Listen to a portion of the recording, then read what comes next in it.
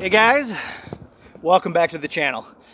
As you can see, this week it snowed. We got about 3 or 4 inches, so it's going to be a bit more interesting. But just so you know, what today's focus is going to be out here is I'm going to show you guys my open fire cooking setup for bushcraft. And so I may readjust it a little bit. If you've seen any of my other videos, I may add some rocks and things like that. But the main thing is today I'm going to show you more specifically what my open fire cooking setup is. So it's snowy. We got to get after, get a fire going, don't we? All right, let's go on.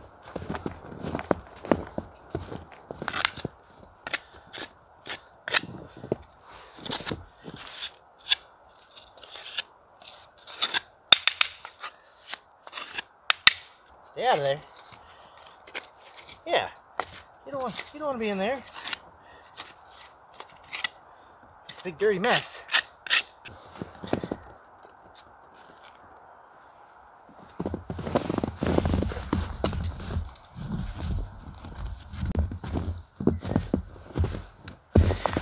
Okay, so I had to clear out the fire pit. This is obviously the beginning of an open fire cooking setup, and so I have a rock that I put here when I made the fire pit last year. Get out of there, Millie. Come on, get out of there. Get out of the fire pit. That helps protect the ground, makes it so that nothing catches fire in like roots or things like that. Stay out of there. So I needed to get that bare spot nice and clean, so I can put my starter material there. So that's the first step of having an open fire cooking setup.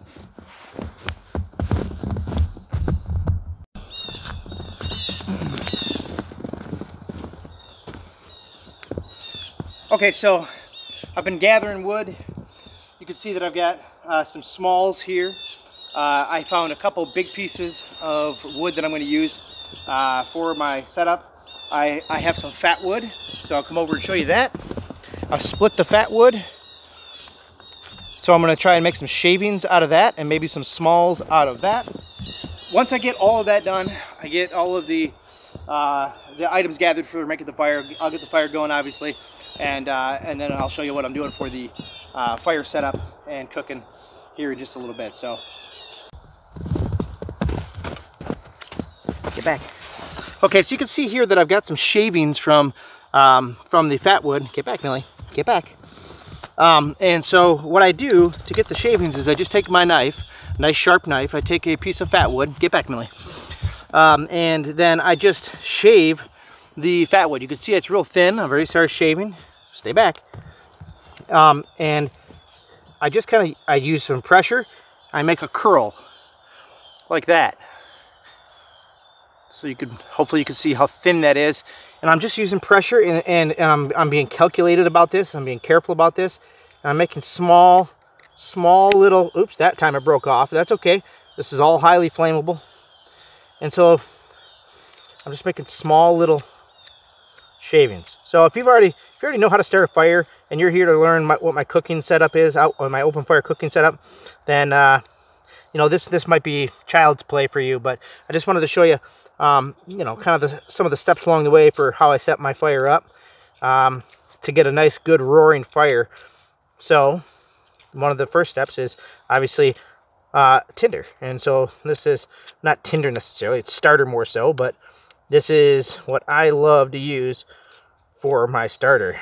It's just so flammable, and I'm going to use my ferro rod today to get this started.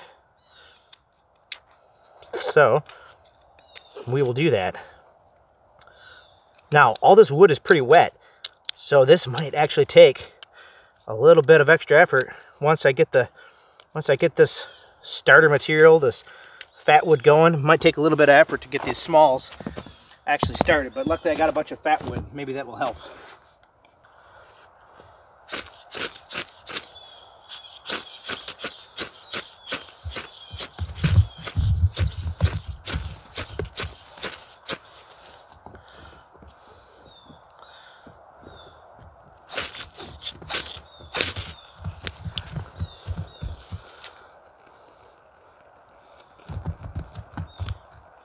So you can see how quickly that started up. It's awesome. It's an awesome way to get a fire started.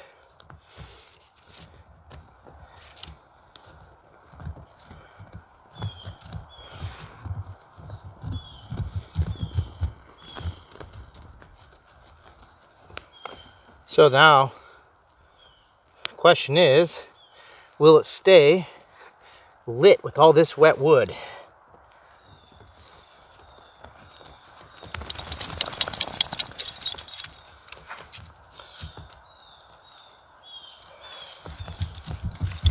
I did find some good dry pieces. Just a matter of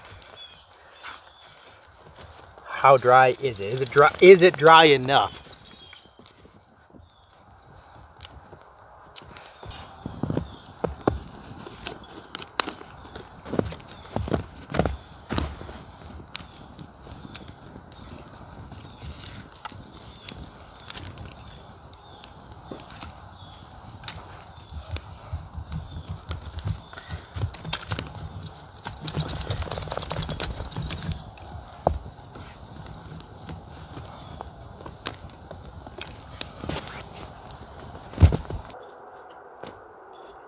So I found some good wood, and I think it's cherry.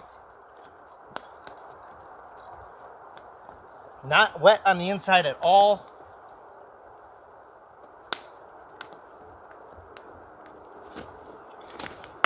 Obviously it's snowy, so we got to keep it out of the snow, but I'm no tree expert, or wood expert, but I think this is cherry. You know, it's got this like reddish hue here. Smells nice when I cut it, but it split without any effort, so I think it's going to do well for cooking.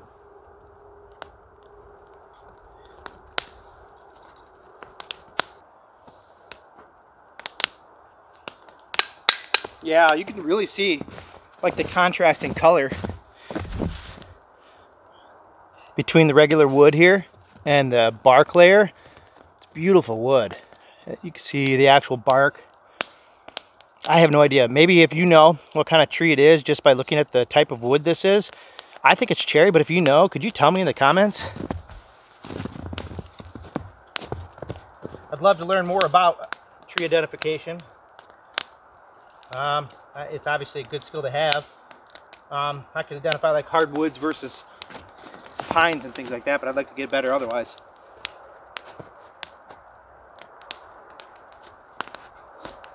We need to cut more wood. Come on, let's go cut more wood.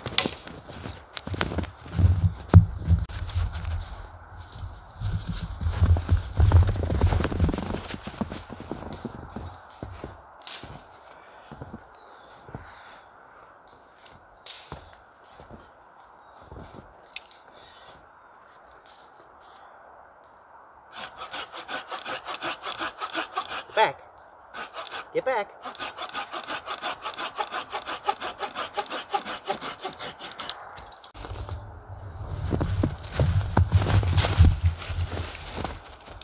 Get back. You can't help. Your paws can't do anything. Get on back.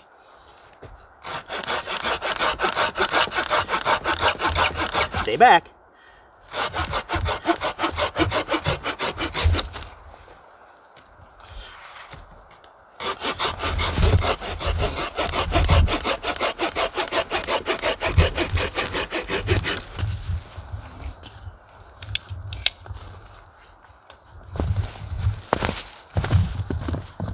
Stay.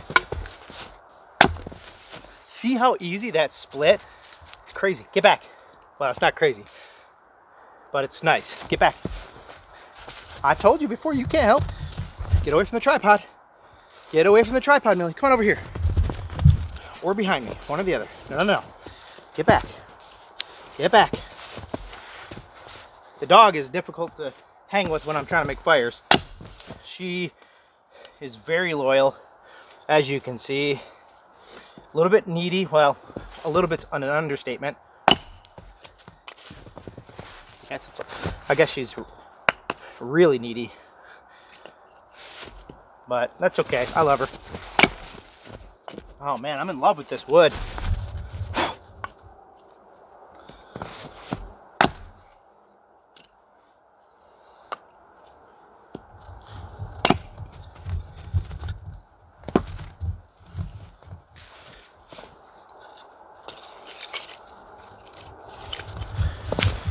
Go warm up.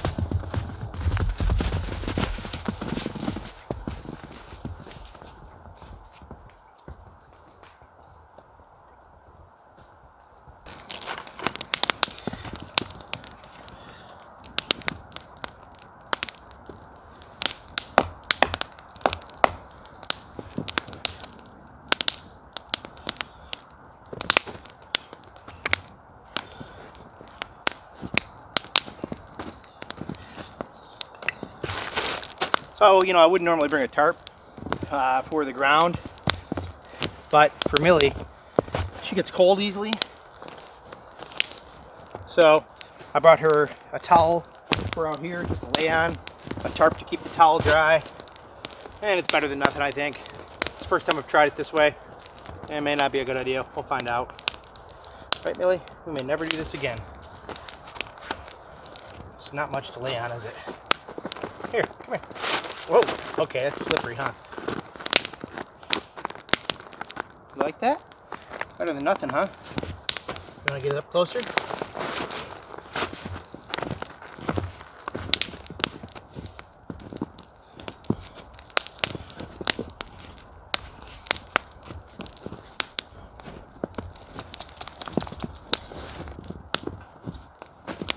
So for those of you who came because you want to see a cooking setup, an open fire cooking setup, mine is really simple. I think that everybody should keep it really simple. And so I'm going to show you what I use, and I think that if you're going to be doing daily bushcrafting, you don't need to make it complex. So first and foremost, you need something to cook your food on. I have this grate. Very simple grate. I think it's like 12 inches by maybe like 6.5. Comes with a little bag to keep the thing in, which is nice so you don't get the inside of your rucksack or your backpack all dirty when you're carrying this out after a day out. Uh-oh. Burning your bed. So that's one of the main things.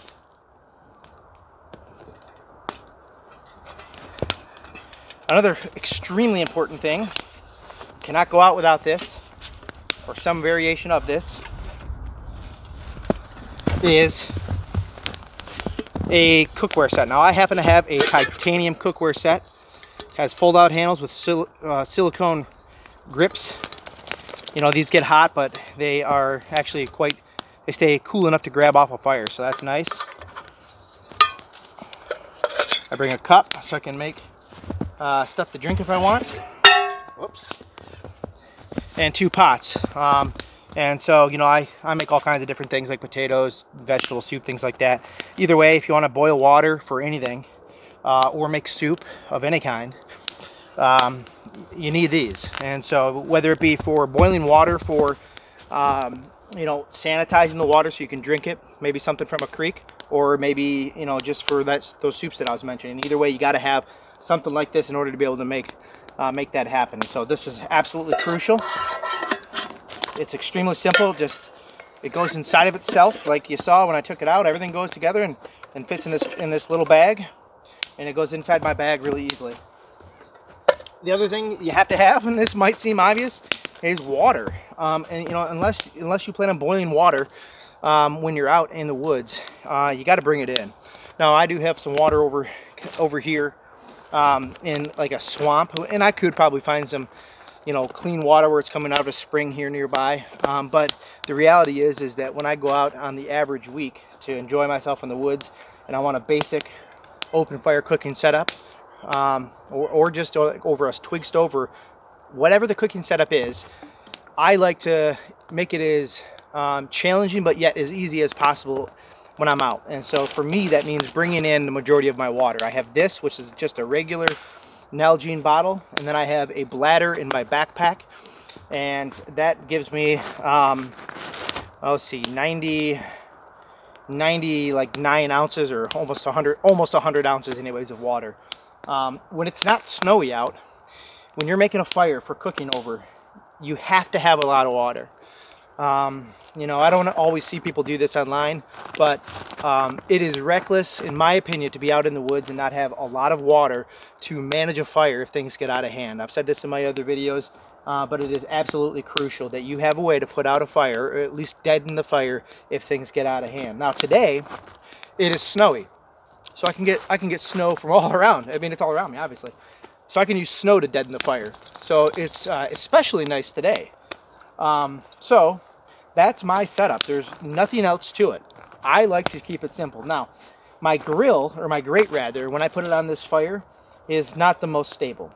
Today I had planned on getting some rocks and arranging the fire pit in a shape so I could push coals under it. I'm just not going to be able to do that today because I got a later start than I wanted. But either way, it's extremely simple to be able to put that grate on the fire, get the food up off of the coals so it's a little bit less dirty, and maybe you'll burn it less if you arrange it just right. And so that's really all that you need when you're out in the woods. Great pots, pans. I don't even have a full-blown pan. I just got that little shallow pan thing that I showed when I was showing you my titanium kit, and then some water. That's it. So if you're out and about and you want to make something, get those items and you'll be able to bushcraft and cook in the woods with just that. So now I'll show you what I do as I cook over the fire. And you know, sometimes it's haphazard because I'm working with what I got, the shapes of the logs and things like that. So you'll see how I go about that here in just a minute.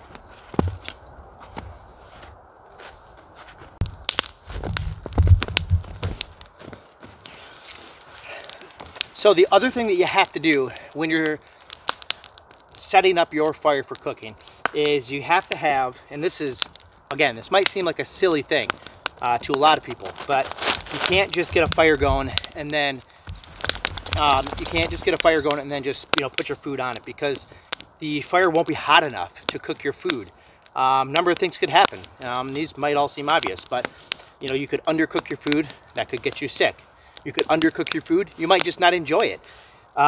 Or if you have limited time and you don't get a really good bed of coals going, you just might not be able to cook your food in a reasonable amount of time while you're out bushcrafting and practicing these skills. And so you got to find really good dry wood like we did today, and you have to get a nice good fire going. Millie is crazy. She's just got to get into everything.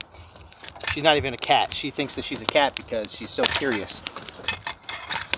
Anyhow, you have to get a really good bed of coals going.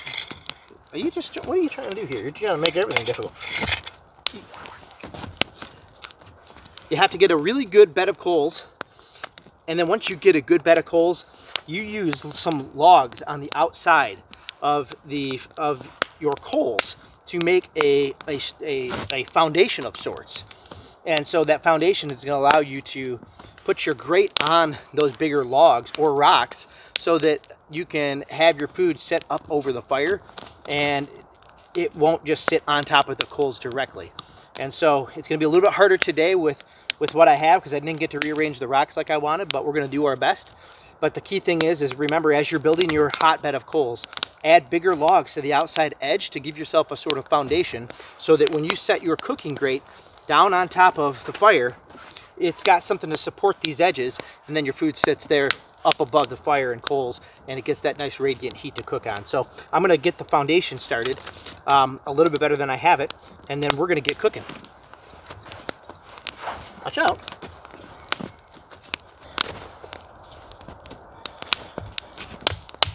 Now, these are wet pieces of wood. They were sitting here from the last time I made a fire. I'm going to use those because they're not going to catch fire easy, so they'll hang out on the edges a little bit easier. And they're big. So it's going to, again, give me that foundational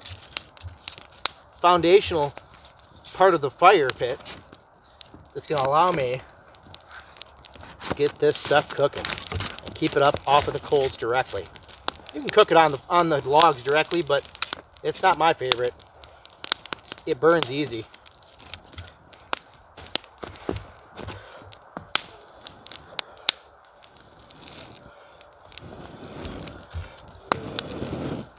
I'm going to amp the fire up a little bit so I can get some of these other pieces going in the fire.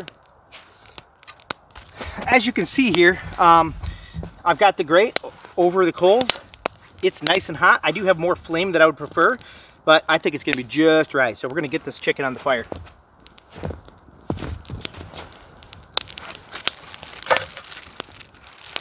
Smells good, doesn't it, Millie? Stay back.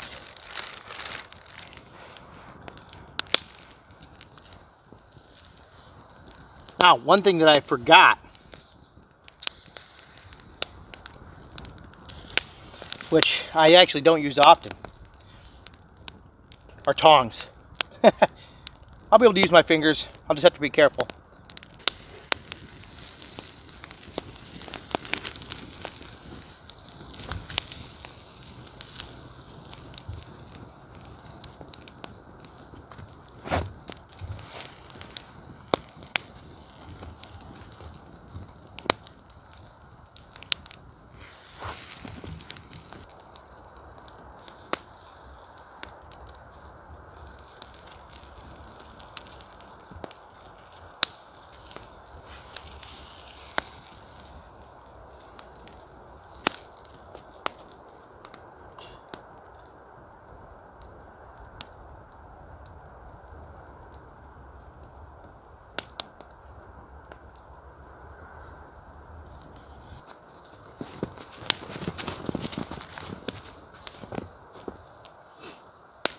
Since I forgot her toy, the new toy today, snowballs, which is actually perfect because the likelihood of her finding the actual snowball is pretty low. Now, I got chicken smell on my fingers, so that'd make it a little bit easier. But if I didn't have chicken smell, she'd never find it probably. She'd be looking all day. Hey, keep her busy. Lord knows Millie is a high-strung dog. Okay. And there is the reason why this setup probably won't be the best for the dog.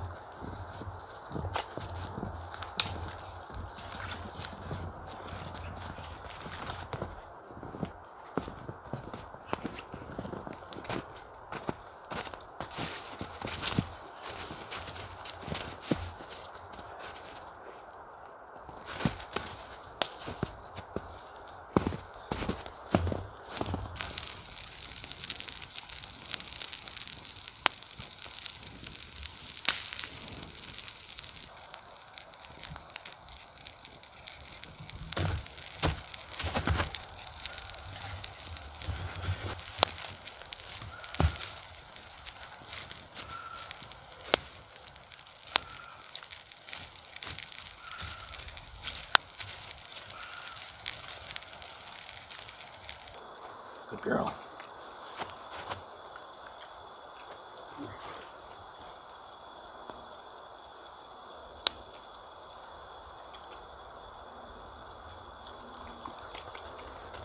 Kind of hot, huh?